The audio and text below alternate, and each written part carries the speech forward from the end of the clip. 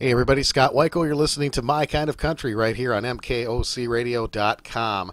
One of the greatest songwriters of our time has got a new movie coming out, and I'm excited to see it, and I'm excited for my listeners to see it as well. He is one of the most prolific songwriters to ever come down the way, and with songs from George Strait, Brooks and Dunn, the list just goes on and on. And the new movie is called Tennessee Whiskey, the Dean Dillon Story, and I'm very happy to have Dean Dillon with me today, as well as the director, Cole Claassen. How are you guys doing today? Man, I'm great. I'm ready to rock this world with a movie. Fabulous. Doing great, Scott. Thank you. Well, Cole, I'd like to ask you, first of all, how did the whole concept come together for putting this movie out? Yeah, that's the first question everyone asks is how did this thing even happen? And I was I moved up to Crested Butte, Colorado, a few years back after being away a few years, and I got invited to a party up on the top of the mountain, middle of winter, during this music festival I didn't know anything about that was put on by a guy named Dean Dillon. And a friend said, "Oh, you got to meet this guy. He's just such a neat character. By the way, he wrote all of George Strait's hits."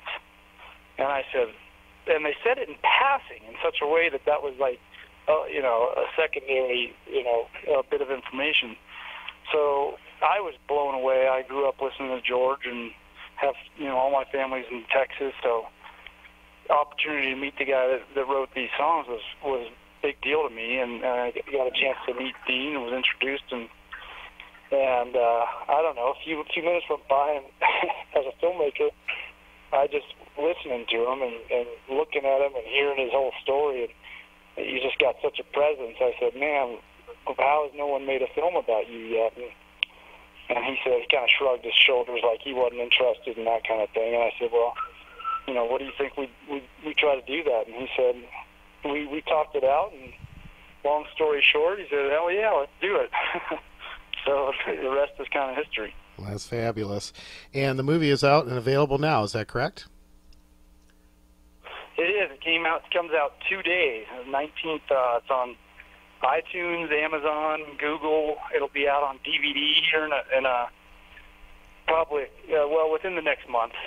They're working on that, but everything's kind of happening as we speak. We had a great post on Facebook this morning from George Strait himself, so that was a really nice plug. And we're just really proud of it. This has been a huge honor for me, and I want to let Dean speak to it, but from the filmmaker's point of view, that's really we're just at an exciting time getting this story out there. People are freaking out all over social media, so it's pretty exciting. That's great. We're happy to get that information out to our listeners, too. And DeanDillon.com is the place to go to learn more about the movie and, of course, learn more about Dean as well. Dean, it's a staggering catalog of music that you have. And the nice thing about this movie is that it's applauding someone who has written all these wonderful songs. And to me, country music stars are vessels just performing these songs, and for somebody like you to write them is what gives country music its meaning. It's what gives it its longevity. And how, after looking back on all these wonderful songs you've done, as you sit right now, looking back to when you were 7 years old writing your first songs, did you ever think that you'd have this many hit songs, and did you ever envision a movie about yourself? No.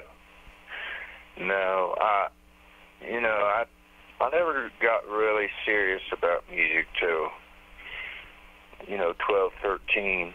But at that point, the bug bit me and I hitchhiked to Nashville when I was 18, and you can't dream stuff that big. I guess is the best way I know how to put it. I mean, just the relationship with George and with Kenny Chesney, which, by the way, I just got on KennyChesney.com and donated to his relief fund for the islands down there that got blown away by Irma and now Marie. And I just want to say that those islands have been the backdrop, excuse me, large portion of my life, and a lot of my songs were written in the islands in St. John and Yost Van Dyke and Florida Keys. But I'd urge everyone to go to KennyChesney.com and donate to that relief effort down there, because those people are just, it's devastation. And I did want to say something about that. And back to the movie, you know, when Cole first approached me, I'd had people talk to me about doing something like that, and I never really took it seriously. And when he approached me, he was like, "Oh no, here we go again." And then the more I thought, oops, did we lose you? As a filmmaker, and first of all as a person, and then as a filmmaker, and he explained to me that we could really do this. And when that set in, that we could really pull this off, and basically turned the reins over to him, and man, he put a great movie together, a great film. And I think it's important in the sense that people get to see what it's like for not just myself, but a lot of the songwriters in Nashville, everywhere, what it takes to do that for a living. You know, it's not for the faint of heart by any means. You know, and to say that you're going to sit down one day and write the song that's going to go to #1, and then, you know, you're going to be rewarded for your efforts, and then for that to happen time and time and time again, and to be able to form the relationships you form over the years with people like Kenny and George and Toby Keith and Womack and Brooks and Dunn and Robert Earl. I mean, it's been a phenomenal life, and there was a time in my life that I would have said no, and but I think the time's right for it. I think the time's right to reflect and look back and see just how much time and effort, you know, was put into writing those songs, and where they came from, and where I got the ideas for them, and who I wrote them with, and the impact they had on people's lives, and sometimes the hell you got to go through to get a great song. You know, there's more than meets the eye, so to speak. And then Cole's production is, you know, first rate. He used great cameras, and this was not a, you know, let's just go take an iPhone and shoot this thing. This was the real deal, you know. And I'm extremely proud of it, and extremely proud of Cole for stepping up to the plate and doing the job he did. Well, that's wonderful. The film is called Tennessee Whiskey, the Dean Dillon Story. And Cole, I'm sure this must have been a monumental task, you know, just scheduling-wise, trying to get around to be able to talk to all these people and put this film together. Yeah, it was. It was the biggest hurdle.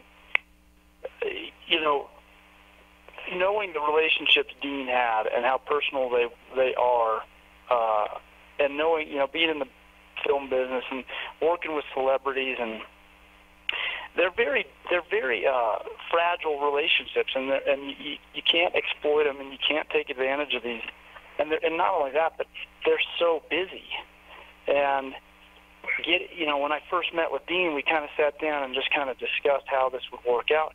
The last thing I wanted to do was, you know, have to use Dean to get to them, and it's hard to get to these. I mean, George Strait's the biggest name, and he's the Elvis to Texas to country music, and to get to him and to say, hey, can you give us a couple hours to shoot an interview?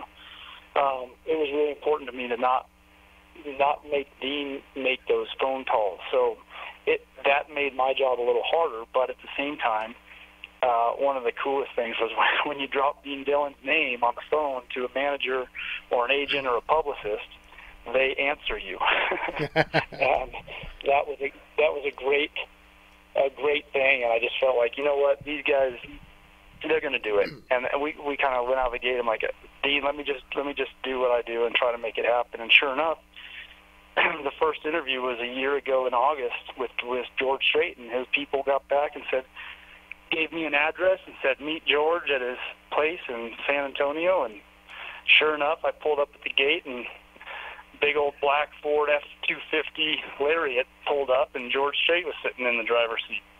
So it was a pretty bizarre experience shooting all this. Same with Kenny and Toby, and went to Vegas and met Toby at a show at MGM, and Kenny in Nashville, and Kicks in Nashville, and it was just really great. And you know, I just wanted to comment on movies. Every film that comes out, and at least when the DVDs were hot, the behind-the-scenes stuff was always the best part of a DVD. When people would buy a movie, they'd love watching the behind-the-scenes stuff. Yeah. And I look at documentaries like this as they're the behind-the-scenes pieces. They're the, you know, everyone who's listened to country music knows the lyrics to The Chair inside and out, and they've heard the song 1,000 times. And they might have gotten married to it or had their first dance or whatever. But the opportunity to hear the behind the scenes of how did that song come into existence, that's what motivated me. And then knowing kind of Dean's just legacy and his repertoire and his 40 years of doing this, really behind the scenes almost the whole time, was fascinating to me. So I just think that it's important to, you know, Dean mentioned that he wasn't really that. This was not important for him to tell his story. If you ever talk to anyone who's met Dean, he's the most humble guy you've ever met, and it wasn't a big deal to him. He's like, it's not about me, but I just, as a third party, that felt no, your story does need to be told. It's part of it's an era in history, and it's a, you know.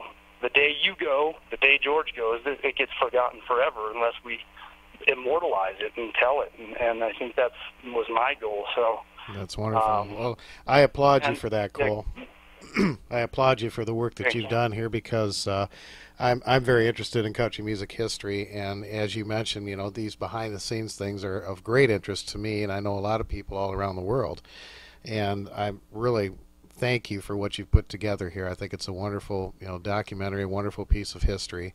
And you know, Dean, it's amazing that, you know, just the body of work that you've had on. I mean, there's songs that you know, I can remember where I was for the first time that I heard them. You know, like you mentioned The Chair, Cole, and you know, my gosh, 63 songs for George Strait. You know, I've come to expect it from you. Easy Come, Easy Go.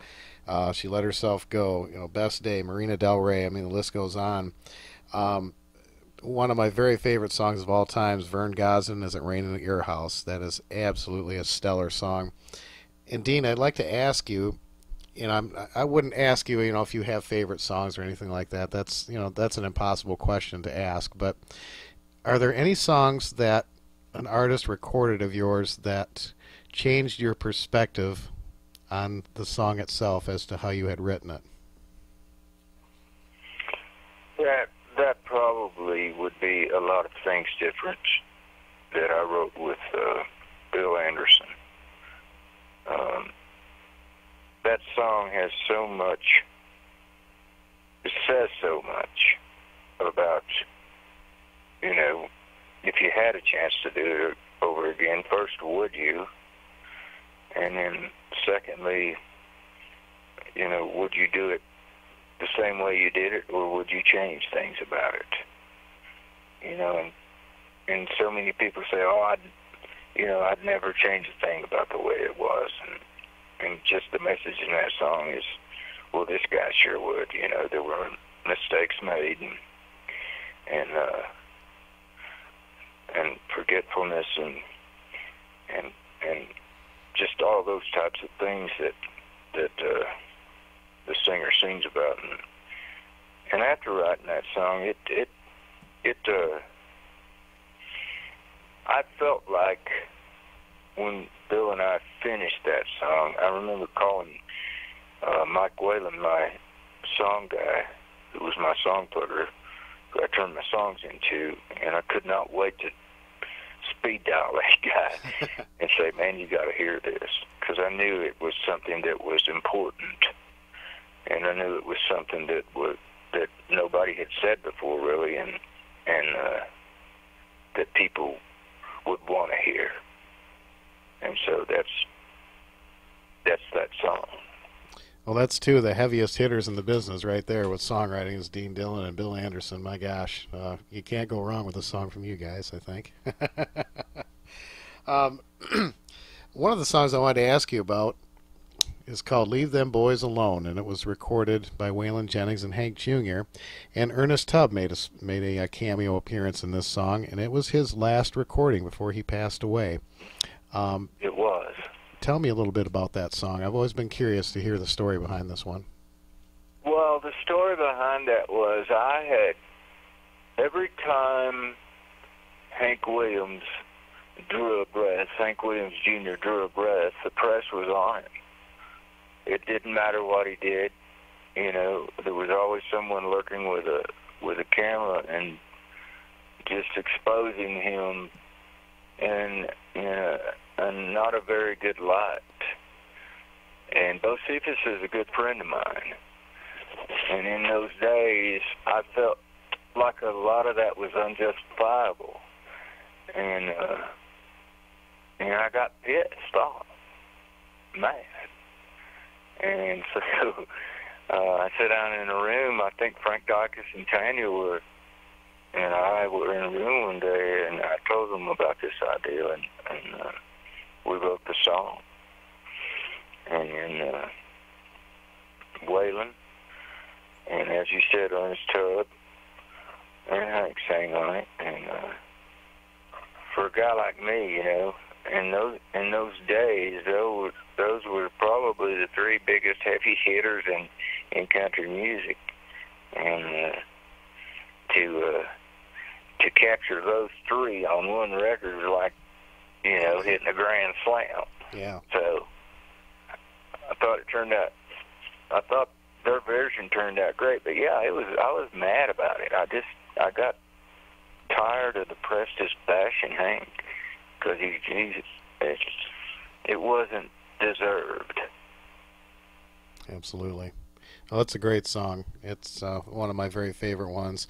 And Tennessee Whiskey has had, it's had several lives to it. It's had, David Allan Coe. It's had George Jones. It's had Chris Stapleton. To me, the definitive version is always going to be George Jones. And it's too bad that George wasn't here to be able to be a part of this movie. But tell me about Tennessee Whiskey, and Cole, I'd also like to ask you how you came up with this to be the title for the documentary. Well, the song was born. I'd had that idea for a while, and then I had an opportunity to go to the Bluebird Cafe one night and hear a young lady sing, a singer-songwriter by the name of Linda Hargrove. And she'd had a couple of big records on Olivia Newton-John, who was real hot at the time in the country world. And I introduced myself after her set, and we talked about the idea.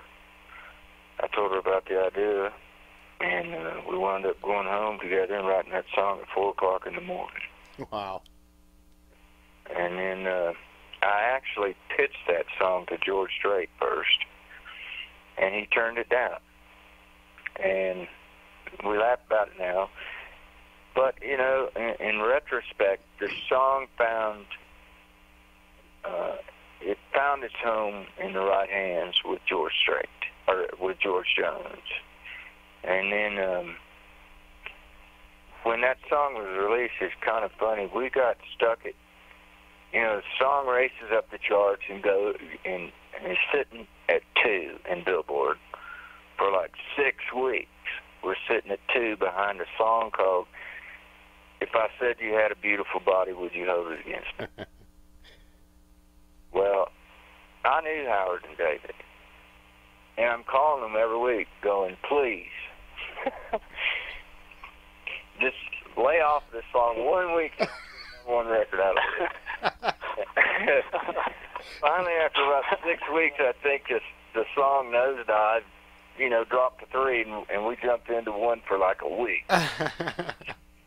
And then I'm walking down the alley one day, and Billy Sherrill, who produced that record, he goes, Dylan, walked out of the studio, goes, Dylan, come here a minute. And I go over, and he goes, man, if you could have wrote that song a little bit better, we could have had a number 1 a lot quicker. And I said, you know what, Billy, if you could produce worth a hoot, and here I am telling a guy who's, produced Conway, Loretta, Tammy, George, everybody and her brother, asking him if he could produce just a little bit better. We'd had. It was a fun moment for both of us. That's great. That's great. Well, Cole, tell me how this song became the title. It had to be a hard decision. Well, it's funny. You'd think it would have been. Now that it's the title, it just seems so natural to me. Like it was always going to be the title, but it wasn't. And Dean, you remember we talked a bunch. I mean, I threw out Easy Come, Easy Go. I did think it should be a song title because I just felt like all of Dean's songs have they say so much in so few words, and that's what everyone says about Dean and his writing. So I thought, well, shoot, we got to use a title from a song as the title of the film. Why recreate the wheel, And there was we tossed out a few, and then all of a sudden it was, I don't know how we ended up on Tennessee Whiskey, but I think it was the fact that Stapleton had just played it with Timberlake at the CMAs in 2015, and it had become just this viral, just huge success on iTunes, etc. And so we said, well, shoot, man, we gotta. That's the name of the movie because we found out that use that clip. Go ahead. Yeah. And the more I thought about it, using the title Tennessee Whiskey, this movie, and in a songwriter's world, it's like a bottle of whiskey. That world is. In small doses, it can be one of the most thrilling and rewarding things in the world. But overdone, it can kill you. And that's the way the world of writing is. If you take it in small doses and approach it with caution, you'll have longevity. But if you burn it up and pour it all out in one sitting, so to speak, you'll burn yourself down. And, I've watched a lot of my friends. I've lost some great friends that way. Keith Whitley, Gary Stewart. And it just became, the more I thought about that and the title Tennessee Whiskey, and sure, Stapleton played a role in that, re-releasing the song, but it just became, to me, it made the most sense of anything that Cole had come up with. That's the cool. title of that. That's really cool. And I think one last thought on it. If you listen to country music ever, even like today's country music, every song is talking about whiskey. They're trying to squeeze the word in whiskey in every single song nowadays, and I think personally that's a huge shout out to Dean's song because I think that everyone's trying so hard to write the next Tennessee Whiskey, and the truth is they never will. And as good as those songs might become, it's just a nice bit of reference for the original, Tennessee Whiskey. You're absolutely right. You're absolutely right. Well, Dean, you've had some great records of your own. Of course, you had you touched on Gary Stewart. You guys had a great album together. The Brotherly Love song was fantastic.